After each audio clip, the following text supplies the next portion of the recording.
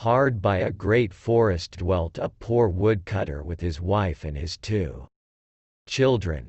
The boy was called Hansel and the girl Gretel. He had little to bite and to break, and once when great dearth fell on the land, he could no longer procure even daily bread. Now when he thought over this by night in his bed, and tossed about in his anxiety, he groaned and said to his wife, "What is to become of us?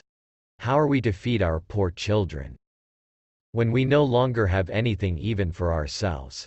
"I'll tell you what, husband," answered the woman, "early tomorrow morning we will take the children out into the forest, to where it is the thickest. There we will light a fire for them, and give each of them one more piece of bread, and then we will go to our work and leave them alone. They will not find the way home again, and we shall be rid of them." "No, wife," said the man, "I will not do that. How can I bear to leave my children alone in the forest? The wild animals would soon come and tear them to pieces." "Oh, you fool," said she, "then we must all 4 die of hunger. You may as well plane the planks for our coffins." And she left him no peace until he consented. "But I feel very sorry for the poor children, all the same," said the man. The 2 children had also not been able to sleep for hunger, and had heard what their stepmother had said to their father. Gretel wept bitter tears, and said to Hansel, "Now all is over with us." "Be quiet, Gretel," said Hansel, "do not distress yourself. I will soon find a way to help us." And when the old folks had fallen asleep, he got up, put on his little coat, opened the door below, and crept outside. The moon shone brightly, and the white pebbles which lay in front of the house glittered like real silver pennies. Hansel stooped and stuffed the little pocket of his coat with as many as he could get in. Then he went back and said to Gretel, "Be comforted, dear little sister, and sleep in peace. God will not forsake us," and he lay down again in his bed. When day dawned, but before the sun had risen, the woman came and awoke the 2 children, saying, "Get up, you sluggards. We are going into the forest to fetch wood." She gave each a little piece of bread, and said, "There is something for your dinner, but do not eat it up before then, for you will get nothing else." Gretel took the bread under her apron, as Hansel had the pebbles in his pocket. Then they all set out together on the way to the forest. When they had walked a short time, Hansel stood still and peeped back at the house, and did so again and again. His father said, "Hansel, what are you looking at there and staying behind for? Pay attention, and do not forget how to use your legs." "Ah, father," said Hansel, "I am looking at my little white cat, which is sitting up on the roof, and wants to say good-bye to me." The wife said, "Fool, that is not your little cat. That is the morning sun which is shining on the chimneys." Hansel, however, had not been looking back at the cat, but had been constantly throwing one of the white pebble stones out of his pocket on the road.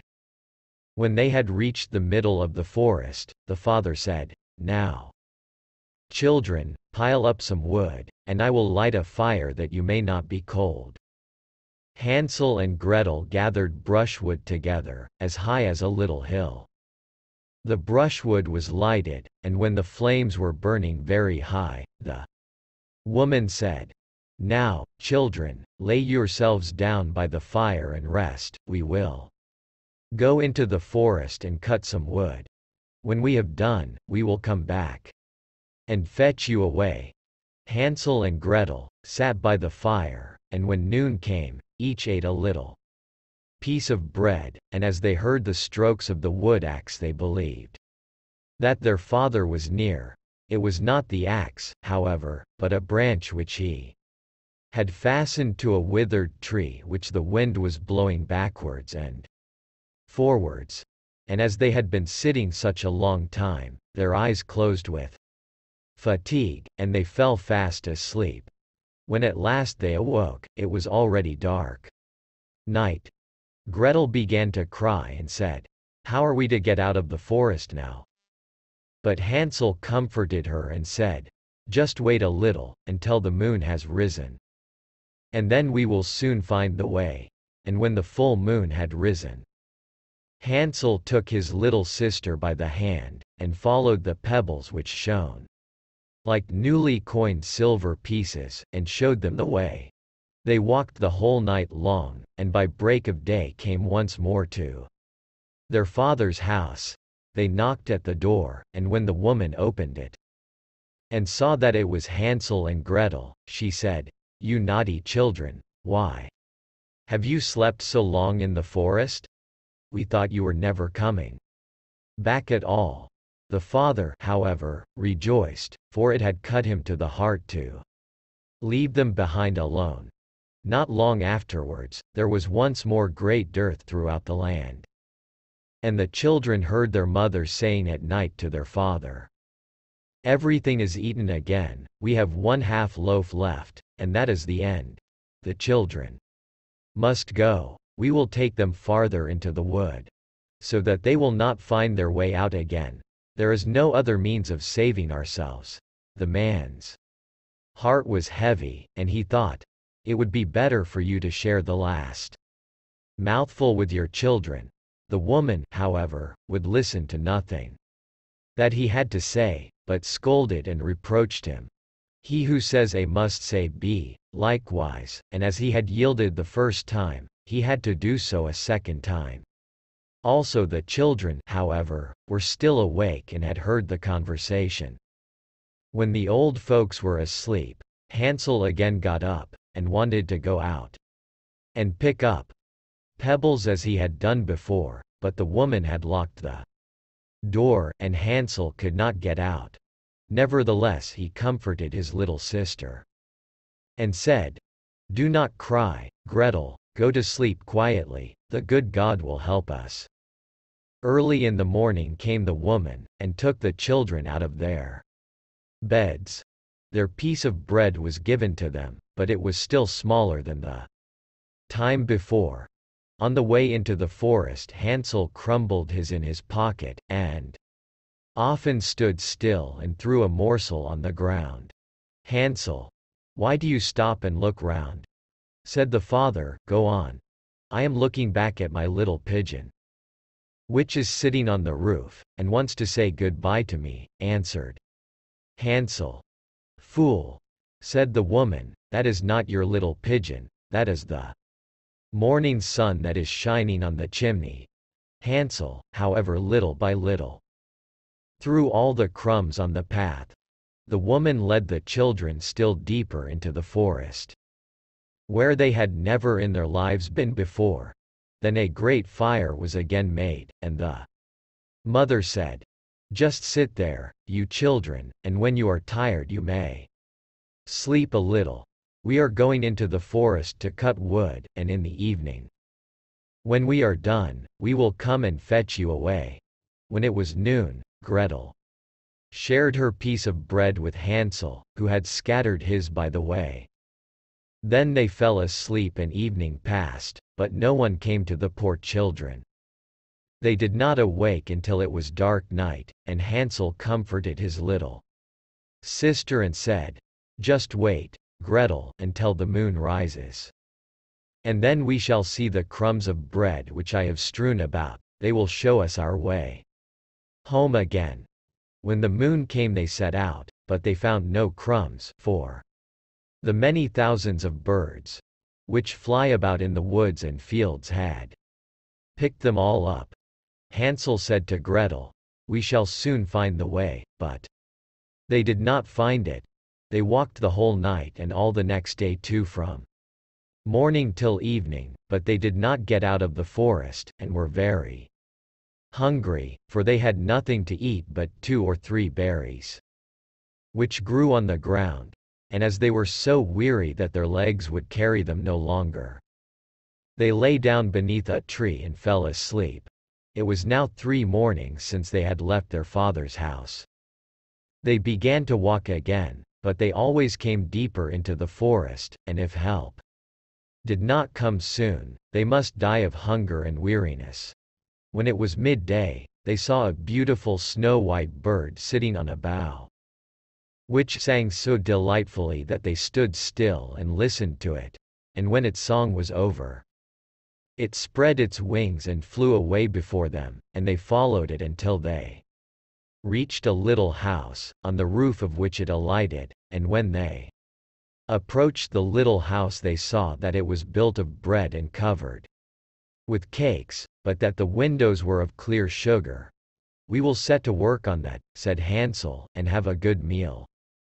I will eat a bit of the roof, and you, Gretel, can eat some of the window, it will taste sweet." Hansel reached up above, and broke off a little of the roof to try how it tasted, and Gretel leant against the window and nibbled at the panes. Then a soft voice cried from the parlor, "Nibble, nibble, gnaw, who is nibbling at my little house?" The children answered, the wind, the heaven-born wind," and went on eating without disturbing themselves. Hansel, who liked the taste of the roof, tore down a great piece of it, and Gretel pushed out the whole of one round window pane, sat down, and enjoyed herself with it. Suddenly, the door opened, and a woman as old as the hills, who supported herself on crutches, came creeping out. Hansel and Gretel were so terribly frightened that they let fall what they had in their hands. The old woman, however, nodded her head, and said, "Oh, you dear children, who has brought you here? Do come in, and stay with me. No harm shall happen to you." She took them both by the hand, and led them into her little house. Then good food was set before them, milk and pancakes, with sugar, apples, and nuts. Afterwards 2 pretty little beds were covered with clean white linen, and Hansel and Gretel lay down in them, and thought they were in heaven. The old woman had only pretended to be so kind; she was in reality a wicked witch, who lay in wait for children, and had only built the little house of bread in order to entice them there. When a child fell into her power, she killed it, cooked and ate it, and that was a feast day with her. Witches have red eyes, and cannot see far, but they have a keen scent like the beasts, and are aware when human beings draw near.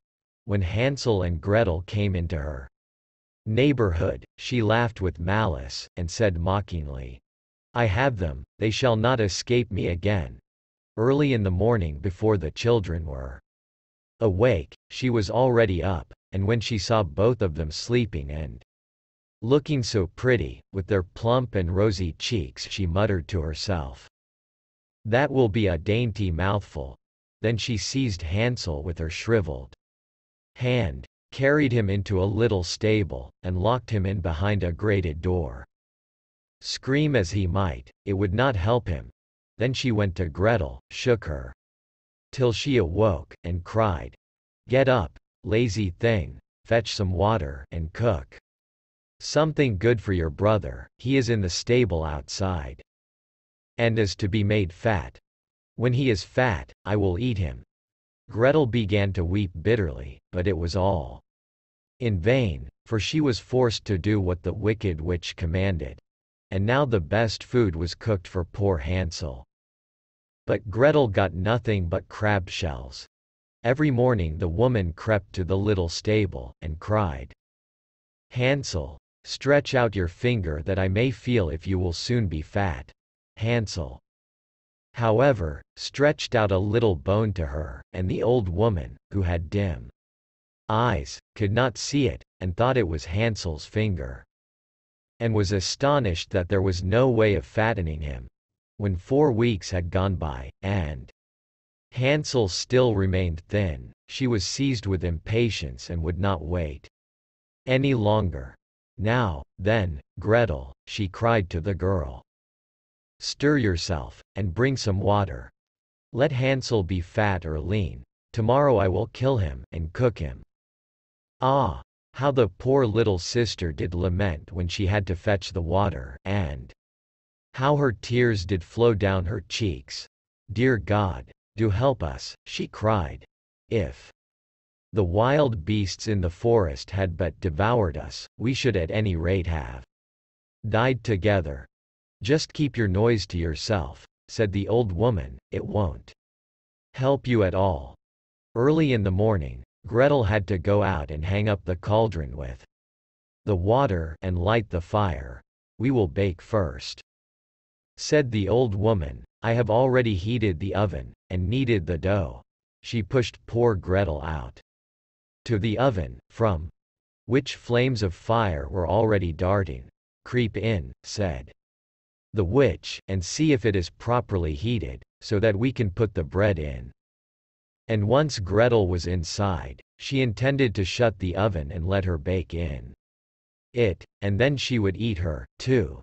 But Gretel saw what she had in mind, and said, "I do not know how I am to do it. How do I get in?" "Silly goose," said the old woman. "The door is big enough. Just look, I can get in myself." And she crept up and thrust her head into the oven. Then Gretel gave her a push that drove her far into it, and shut the iron door, and fastened the bolt. Oh! Then she began to howl quite horribly, but Gretel ran away and the godless witch was miserably burnt to death. Gretel, however, ran like lightning to Hansel, opened his little stable, and cried, "Hansel, we are saved. The old witch is dead." Then Hansel sprang like a bird from its cage when the door is opened. How they did rejoice and embrace each other, and dance about and kiss each other. And as they had no longer any need to fear her, they went into the witch's house, and in every corner there stood chests full of pearls and jewels.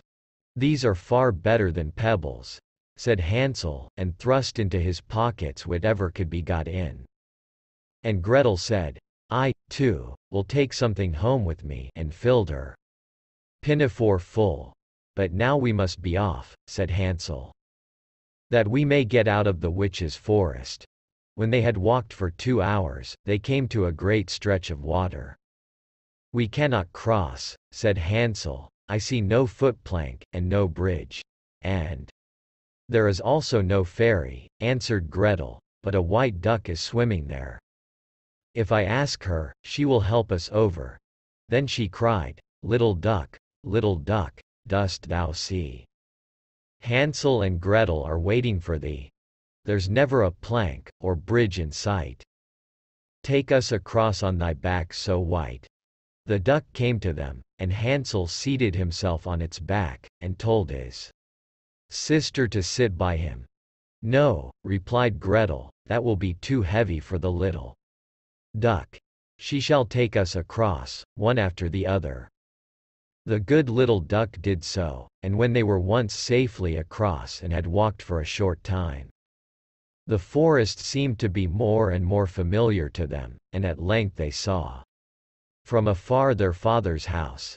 Then they began to run, rushed into the parlor, and threw themselves round their father's neck. The man had not known one happy hour since he had left the children in the forest. The woman, however, was dead. Gretel emptied her pinafore until pearls and precious stones ran about the room, and Hansel threw one handful after another out of his pocket to add to them. Then all anxiety was at an end, and they lived together in perfect happiness. My tale is done. There runs a mouse. Whosoever catches it may make himself a big fur cap out of it.